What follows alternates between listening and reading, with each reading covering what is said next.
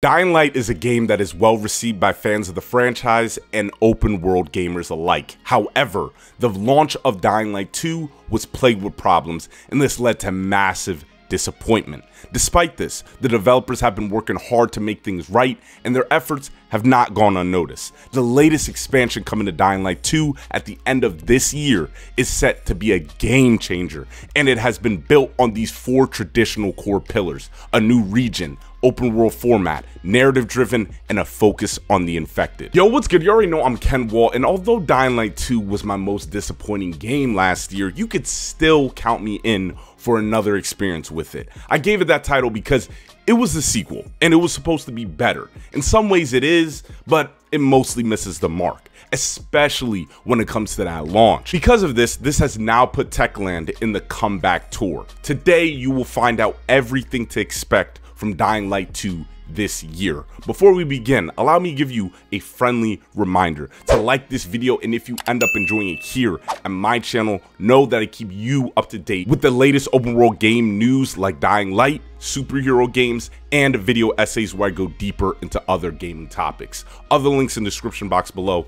Thanks, crew. Somebody gotta take this man's phone away because this dude's Twitter fingers be going crazy. The lead game designer has been actively engaging with fans on Twitter, asking for feedback and suggestions on what they would like to see in the expansion. This has given me and fans a sense of hope and has increased confidence in the future of the franchise. The developers have taken this feedback to heart, and they're working hard to deliver an expansion that meets the expectations of the fan. According to the developers, the DLC will come with a new location, a larger and more story-driven world, and a focus on the infected. This is exactly what fans have been asking for, and in my opinion, this is definitely a step in the right direction to rebuilding this game. The developers are also looking to address some of the shortcomings involved with the base game, such as the lack of horror and tension involved at nighttime. The nighttime in Dying Light 2, let's be honest, it felt like a PG-13 horror movie. To fix this, they're going to be bringing back roaming volatiles to bring back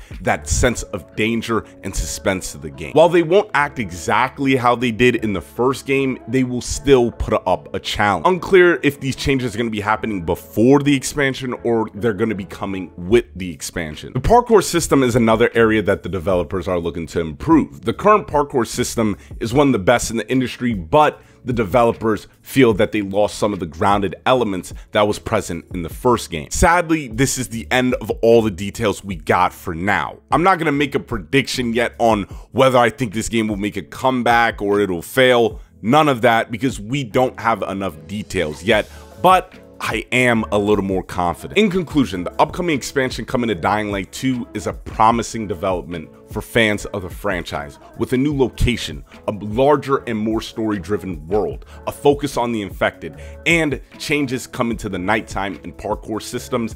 This expansion is set to be a game changer. The developers have listened and have taken this feedback to heart, and this is a positive sign for the future of this franchise. The expansion is set to arrive later this year, and I can't wait to see what the developers have in store for us. You already know I'm KenWal. Remember to like and subscribe, and I'll see you guys soon.